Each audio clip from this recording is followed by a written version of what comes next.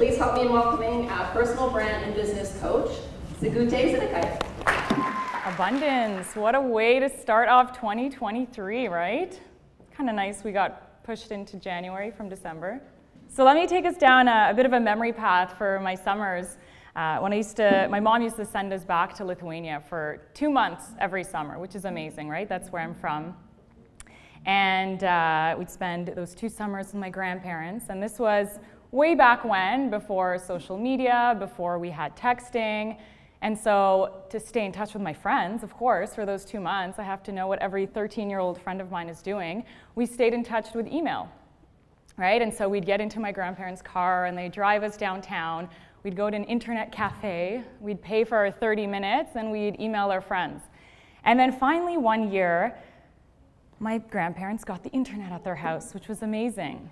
And there's one memory I have of, drafting my email, hitting send, and looking over, and my grandmother just was sitting there with this look of wonder in her eyes, right? My grandfather was the techie. My God, he WhatsApps me, every week, and he's like, we need a computer, we need the internet. But my grandmother was a little bit resistant to that. She didn't want to really step into that world too much. And she was just going, oh my God, I can't believe my granddaughter is writing a letter and it's just magically going into the air and sending over to Canada and landing in her friend's inbox, right? I was like 12 years old. I didn't know how to explain the internet, right? It's like electricity. We know it's running all around us.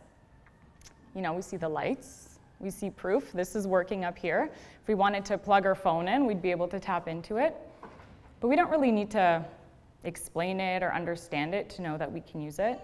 And so we're kind of living in this era, I want to say, of these magical sort of airy things floating around that have immense power in our lives. And it's not always, having to explain it or understand it or have the perfect definition of it. Sometimes it's about just being able to tap into it. Right? And one of those currents that we're all here to talk about, which is Creative Mornings' theme, abundance, right? I want to talk about how do we tap into that abundance. So that's the talk today. It's becoming magnetic. And through my own life journey, which we'll get into through the clients that I work with, I've sort of taken the liberty to kind of turn becoming abundant into 3 principles that I want to go through, which is embracing your multi-passionate self, building strong boundaries, and attracting unlimited opportunities. Find when we cycle through these, we can really become magnetic.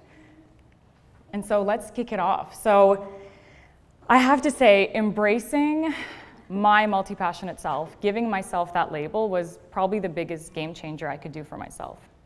Right? I've always had ambition growing up. I've always had a drive, right? Sometimes that's a blessing, sometimes that's a curse. But I've always wanted kind of more, a bigger life.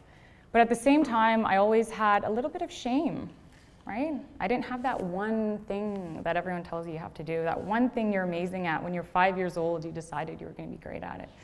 And I thought, does that make me not successful? Does that mean my ambition is wasted on me? Right? I always had that little bit of shame. And if you look at a lot of common advice, right, that's what it tells us. Traditional success is often measured by the amount of life we're willing to sacrifice. Now listen, I love Gary Vee, I'm not hating on him, but I also don't want to live a life where I'm like hustling my face off in my parents' basement, eating ramen, and eyeballs glued to the laptop, cutting everything out, right? Cut your friends, cut your family, screw them, cut creativity, cut everything. It's not the life I want. And I think we've all done it a little bit, right? Like we go to school, we get those good grades, we, maybe you push creativity to the side, we get a real degree. I did that. You get into your job. And my definition expanded, it changed. My definition of success is now how expansive I can make my life, right? It's funny when we pursue money or these traditional things, we end up being a bit smaller, right? Oh my God, if I do this little thing, it's going to take away time from my hustle, and we just become smaller. We don't pursue these new curiosities, these reinventions. And so I want to start to be more expansive, build that kind of life. So my definition has changed. So as you can imagine, I only lasted in my first traditional corporate job for about 3 years. My lovely office here, pretty pimped out, I would say. And everyone was really proud of me, right? Oh my God, I was like 22 out of university, friends were jealous, like girl's got a permanent job, she's making 60K, she's getting a 10% raise every year. Okay, you know, a couple months in and I'm thinking, this is great, but am I supposed to do this for 50 years? Just this? If I don't love it right now, why would I love it 30 years from now? And I started thinking, like, is this it? Is this where ambition took me? I'm just going to relive my year every year over and over again? Thankfully, Mr. Robin Sharma came in some article or who knows where, and I saw this quote, don't live the same year 75 times and call it a life. And I mean, my boyfriend teases me this. I could tattoo it on my forehead. I'm always saying, am I just reliving this life over and over again, right? How can I make each year a little bit different? Something like, can I start something this year? Can I make a new friend? What can I do to make each year better? Or not even better, just different. And so one of the first pivots that I made with the permission from Robin Sharma was I moved across the world to Malaysia to join a company called Mind Valley. I didn't really know where Malaysia was on the map. Of course I Googled it. But I moved there, and I'm sure a lot of people thought I was crazy, right? I didn't have that applause and that recognition of like, what is she doing now? And then, after a couple years there, I moved back to Shopify, woo, back to Ottawa. So now this finance girl has gone into online marketing and spirituality, has now gone into tech. What is she doing? I love this quote. I don't want to get to the end of my life and find that I lived just the length of it. I want to have lived the width of it as well. And I found that with all these pivots and reinventions to my life, my worldview started to expand, right? I got all these new opportunities, all these different people that I was meeting. It's like, oh, everyone's living a life so different. Why don't I incorporate that into my own life? And I realized at that point that being multi-passionate is a superpower. And so with that belief, I've made it my life's work. And if I can snapshot my career at this time, this is what I do. I'm a personal brand and business coach. And it really lights me up to work with professionals who are moving into the online world, who are kind of reclaiming that authority in themselves of what do they want their career to be, right? Not just being an employee, not just following the trends, but how do they want to steer it? And then, of course, also as my creative outlet and a beautiful community I've built is the Friday newsletter, which I'd love for you to join if you want. This kind of stuff that I talk about in there every Friday when I sit down.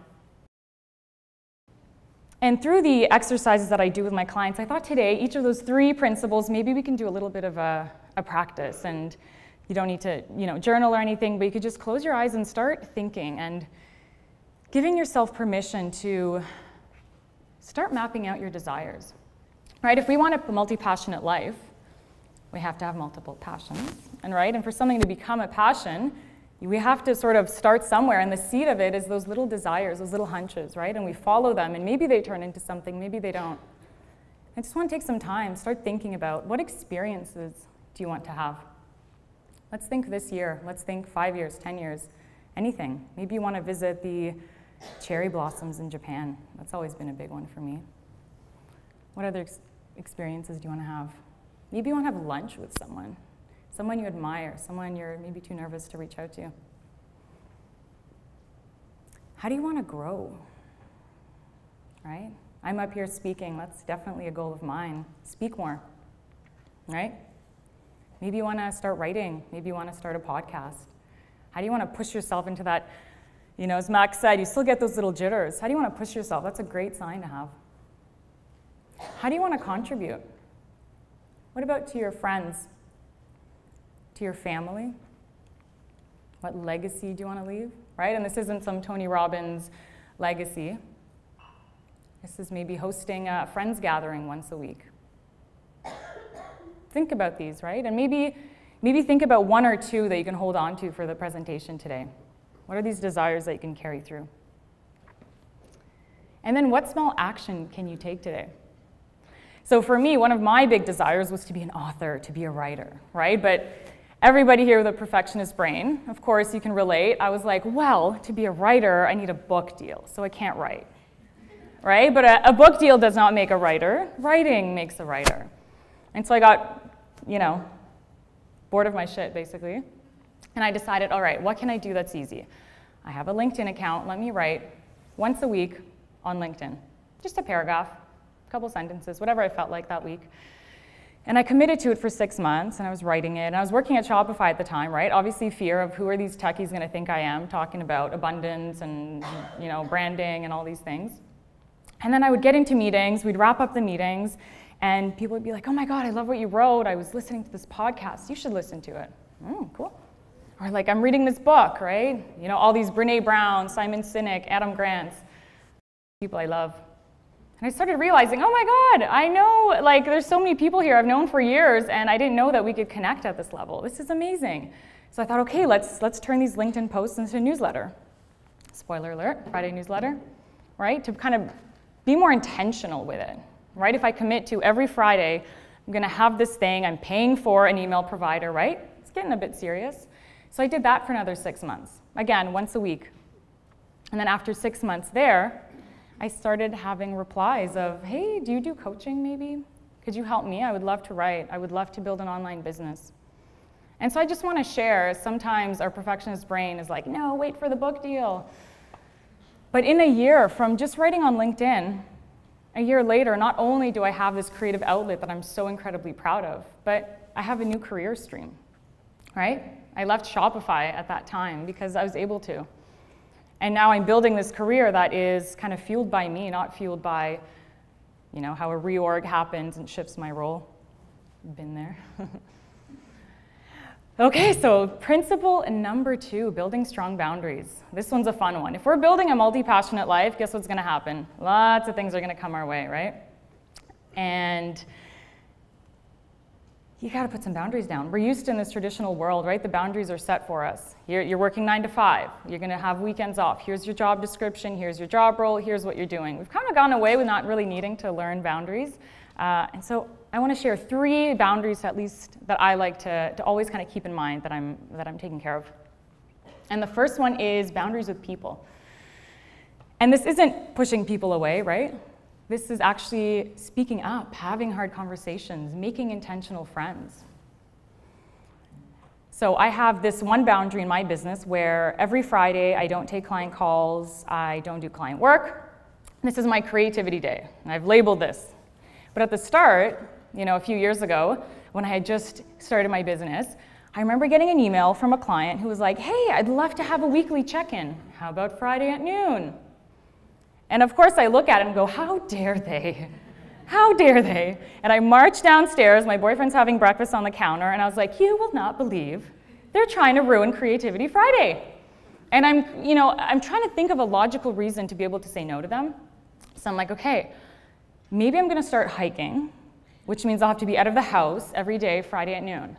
I'm like, no, I don't wanna do that. It's winter, I'm not hiking. So I'm like, maybe I can, sign up for some sort of training or course that I'm out of the house. And, bless him. It's like, what if you just emailed them and said you're not available? I was like, it must be nice not to be a people pleaser. Good for you. Thank you. Go upstairs, send an email. 5 minutes later, the reply is, oh my God, so sorry, how's Thursday? And it's this reminder, like, was I really about to sabotage an entire goal of mine to write every Friday? Right? How much do we do that? When a desire is new, it's imaginary, right? It was an empty block on my Friday, but was it? And it's just time to honor those imaginary or what feels like imaginary desires that we create for ourselves. So boundaries are, start within. Boundaries with consumption. Again, if you're starting a new desire, if you're starting a new business, you don't have all those boundaries set in place of when you're working, how you're working. If you're starting something new, where do we go? Google, Instagram, give me information, teach me what to do. And then you're just kind of overwhelmed with all the information that's out there. So it's up to us to kind of put up those guardrails. So something that I'd like to share that I do is, for each sort of area of my life, I pick 1 or 2 people that I follow, right? I look, do their values align with mine? How they're living their life, is that the kind of life I want? And then I sort of cut them off and I just listen. Okay, these 2 people I'm gonna listen to marketing advice for. These 2 for health. These 2 for whatever else. Just to avoid that sort of need to take on more, as if we don't know already. And boundaries with our thoughts. We thought boundaries were for the screwed up outside world. Nope. Also your own thoughts as well. And I have this rule that the first thought that always comes up, I'm going to put a boundary against it. That's not my thought. That's a me being scared thought. And I'm going to create a new thought, a second one. Right? So any of those desires that you have. First thought is probably, I'm not very good. I shouldn't do this. I suck. Right? Replace it. And so I want to start the second part of this exercise, which is look back to that 1 or 2 desires that we wrote down and start thinking about right away what thoughts are coming up for you when you see it. Immediately, what's that limitation? I don't have this, I don't have that, I'm not ready. Who's not going to like it? Who's going to say something? Write those thoughts down. There's so much power in kind of reading this statement and you're like, did a 5-year-old write this fear? Like, am I really afraid to leave the house or write an article because someone will be mean? That's okay. There's a 5-year-old inside of you. But just choose another thought. Give them something else to think. And none of these like Pinterest, Instagram worthy, you know, I'm a boss babe unicorn and I'll crush it. You don't have to go there. I mean, you can if you want. You can just go somewhere a little one step higher. There's a lot of average writers out there. I'm average. Why can't I write? Right? There's a lot of average business owners out there. Doesn't make them less amazing. And attracting unlimited opportunities. So this one is like where the flowers blossom, right? We've done all the work. This is where we're attracting all these amazing opportunities. And the thing is, we live in a relationship-based society. So opportunity, money, right? It doesn't fall from the sky. It travels through people, right? Think about jobs that you had, opportunities that you've had. It's always come through someone you know. And so this quote that we all know, your network is your net worth, very well known, makes sense, right? What does your network look like? You give into it, it gives back into you. And there's 2 ways that we sometimes block that flow of opportunities, right? The first one is a fear of change. We've all been here, right? We create this little bubble. We don't want to let anything else in just because we feel safe in it. And so we have the same job our whole life. We have the same friends our whole life. We have the same hobbies that we do, the same trips we go on. And it's almost like this pool of opportunities that's just circling in there. And we block that flow. And the second one is fake illusion of success. So now it's like, okay, I'm better than this circle. I'm going to expand out. But then we don't really know what we want. So we're like, okay, well, this person has a lot of followers, so they seem cool. Maybe I'll be friends with them. Okay. Everyone's going to Tulum, so maybe I'll go to Tulum, which I really want to go to Tulum, manifesting. Right? All these things that, okay, this feels safe if I wear this and I dress like that and I talk like that. But then once again, you're not getting opportunities that are aligned to you. And so we might find ourselves in this life that feels a little bit mediocre. We're like, oh, it's not really me. It's not a reflection of me. And to escape mediocrity, you have to invent your own identity in the world. And this right here is what personal branding is to me. This is why I'm so passionate about it, why I love it.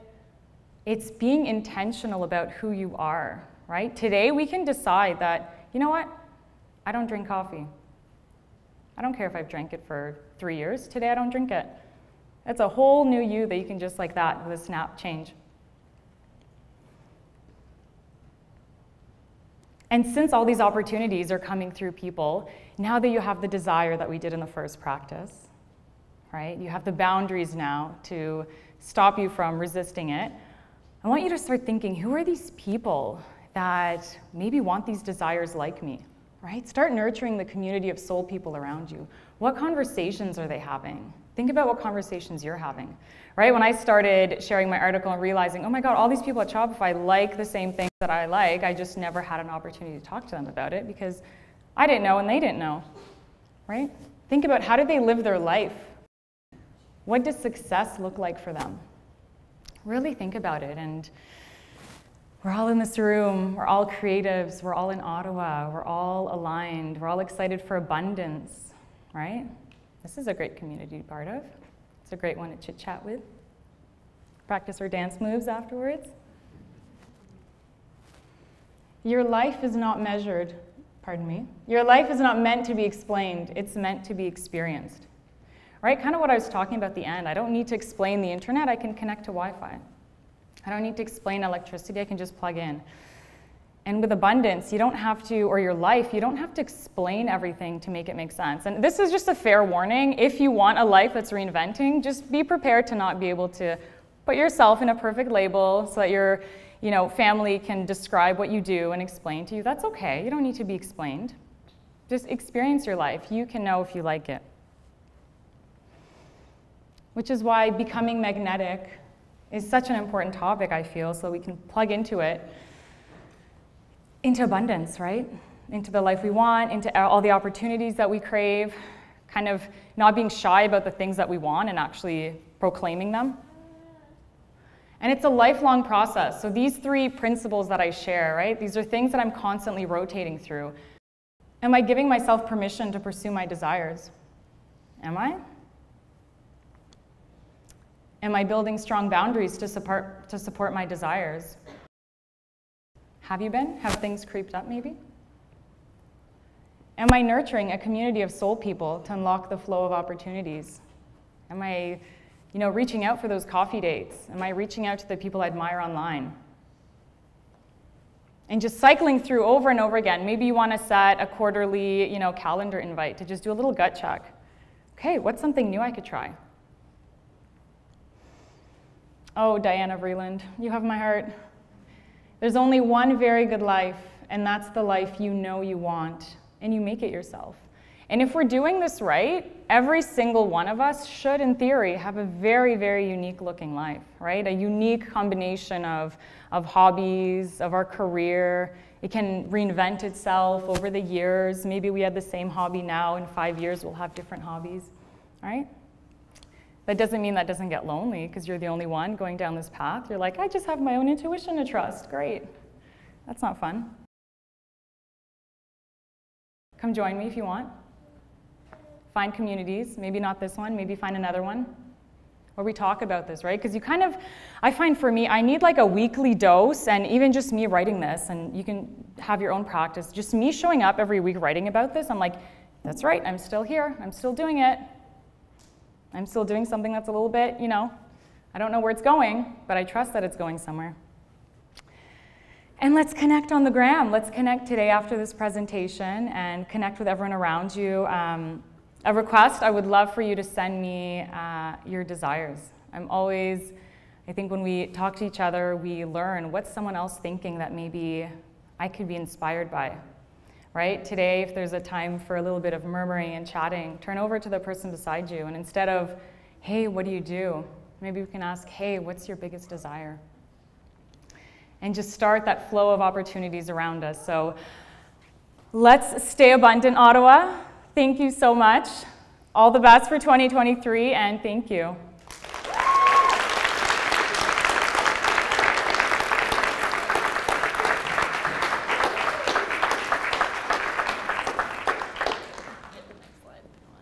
Any intentions that you want to set? Any reinventions that you plan on including in your newsletter that we'll find out?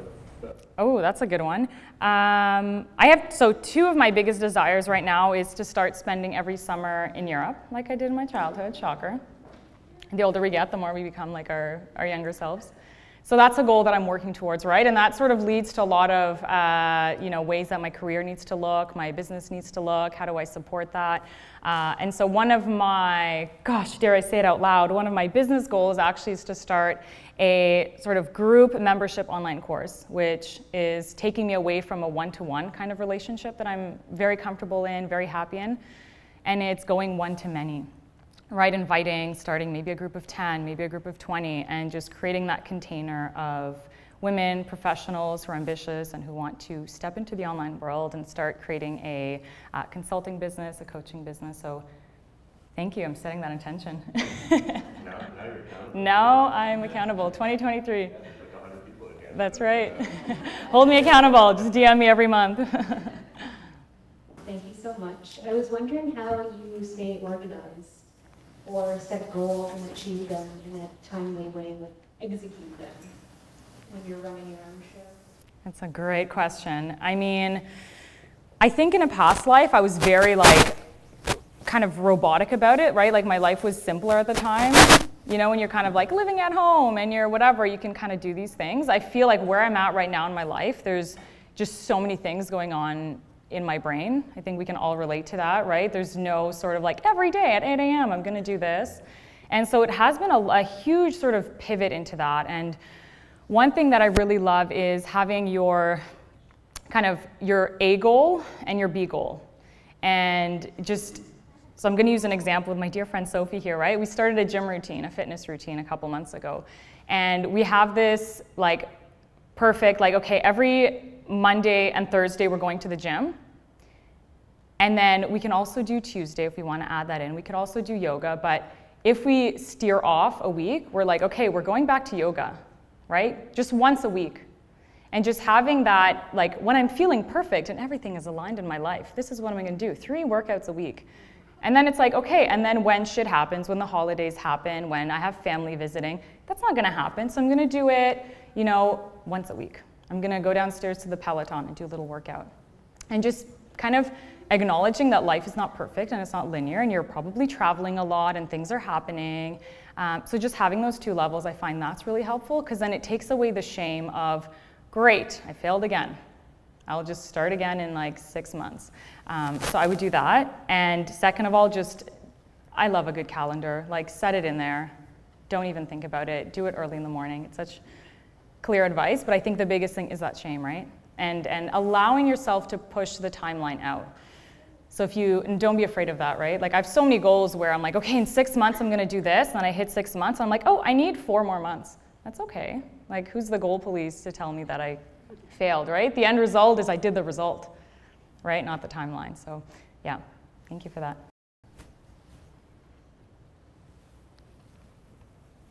Thank you very much. I enjoyed your talk very much. And it's really jogged some questions in my mind, which is really helpful. My question is, do you have any particular rituals that you do on a daily basis that really feed your life in general, but I guess in particular your creativity and your well-being? Okay, so 2 come to mind. One is, so part of my business, of course, is like in the creative side and the branding. The other side, I work as a project manager and I work with a lot of thought leaders to build their brands, right? So it's very, very like brainy, intellectual versus like the creative side. And for that, I really have to block my days off. So like Monday to Wednesday, I'm fully like, there's no creativity coming out of me. Whether that works for other people or not, but I'm really kind of doing that brainy work in Asana, in Excel spreadsheets, right? And then Fridays where, like I said, I have that boundary. I don't do any sort of brainy work. I'm just in the flow and kind of seeing how my mood shifts, what I want to create. So that's one. The other one is how I start the morning. And again, I'm not religious to making it, you know, for 10 years I've been meditating for 10 minutes a day. Like, allow yourself to shift that. And so I can share recently, I purchased this amazing book with Jamie Beck. She's a photographer, she's amazing. And it's like, I don't know, 100 pages. Like it's one of those coffee table books. And so my current routine is make a cup of tea, read that book for not more than 10 minutes. But she talks about Provence and living in France. And it just calms my energy so much because I found that I used to wake up and like, cortisol, get to work, right? You're working so hard. And just the whole day, I'm like feeling behind, what can I do more? And that energy, I was like, damn, we need to get rid of that. So when I start the morning, I almost have a rule of I don't start work until I've like tamed that energy. You know, there's no rush, there's no deadline, no one's gonna die. And so for me, tea and reading the book does that. And then I can get to work and kind of approach my work with a clear mind. So even, you know, 10, 15 minutes, something in the morning to put you in the mindset, right? Or if you're doing something crazy, then put on comedy, put on loud music, get yourself pumped up. But it's almost like being intentional of like, your personality is not the one you woke up with, right? You can kind of cultivate it with reading or books or whatnot. Hope that helps. I can relate to what you were saying about questioning yourself, having a lot of different interests and passions. And I'm curious about the transition from seeing it as a defect or a failing or a shortcoming to embracing it as a strength. Because of course when you say it in retrospect, it sounds so easy to be like, oh, you know, it's a superpower. But I'm curious what that transition actually looked like for you. Like if it took a long time, and what that looked like. Yeah, I mean, think about it this way, right? Any thought that was replayed in our brain for 30 years, you're not going to squash it overnight. And so it's almost like this weaning off period. I think for like 2 or 3 years, I've now been like, no, we're multi-passionate, we're doing this. I still will have, let's say, 10 minutes every week where a thought is like, oh my God, like, you know, panic, maybe I should do this, oh my God, no. And then it's almost like I start the day being like, I'm gonna get shit done. And then you kind of catch yourself and you pull yourself out. That's okay, and I always tell myself, yeah, this is, you know, it's like, I'm sure it's like anything, any kind of addiction you have or you're trying to lose weight, right? 10 years later, you still have that seed in there, and it's nothing. It's almost like a nice little reminder of how far I've gotten. But in terms of what helps me, it's really surrounding myself with other people who live their life. I have a lot of amazing people. I mean, Lana's amazing. She's a multi-passionate. Kind of being in her bubble has definitely been, you know, a reassurance of that. I have a lot of other clients as well who are very multi-passionate, very successful, right? I look at their life and yeah, they're making 7 figures. That's aspirational. They take their weekends off to hang out with their kids. Yeah, that aligns with my values. They're doing talks, they're traveling, they're writing books, and then they're also building these like amazing brainy businesses that I'm inspired by. So it's finding a few of those people, right? Building that community where you're not constantly around people who are like, go, working 20 hours a day. You know, I need my designer so I can prove that it's worth it. And I love designer too, so I'm not hating on it. But yeah, find some people that can relate to you. Honestly, but I remember reading something from you that stuck with me, which was about how, fitting for this event, that the people that say that they're not morning people, this idea of like, oh, I can't come to Creative Mornings, I'm not a morning person. Like, I don't function before X o'clock in the morning. Funny enough, I kind of consider myself not really to be a morning person, mostly because I'm just really grumpy and not that much fun, and then also really hard to get out of bed. My partner can witness to that. So I liked how you sort of deconstructed that a little bit of like it's an idea you put in your head. Can you speak to it a little bit of how we kind of set these labels for ourselves that are, maybe I'm answering the question. Yeah. No, that's really good. No. And it kind of goes back to that second principle I was talking about of creating these boundaries, right? I mean, if you really get rid of any boundary, you're just like this floating blob in the earth and you're like, I don't even know what to do. Like, should I have breakfast at 11 p.m.? Like, what's going on? And so we create these little boundaries just to kind of give us a little bit of structure of like, who the hell are we humans on this like planet, right? And we put these structures in, and sometimes they're helpful and sometimes they're not helpful. And it's almost like this regular audit of what kind of life do I want, and are the boundaries that I've put in place, are they supporting that? Right? And maybe for a long time not being a morning person served you. That's fine. Right? And maybe you're like, well, I also want to be part of Creative Mornings and come here. So which one do I want? Do I want to hold on to that identity? Is that important to me for some reason? Or do I want to go to Creative Mornings and be the person who does that? And it's kind of looking at that choice and knowing that I can switch that. The question is, do I want to switch that? And having a good enough reason to switch it. Because like, there's nothing wrong with not being a morning person. Cool.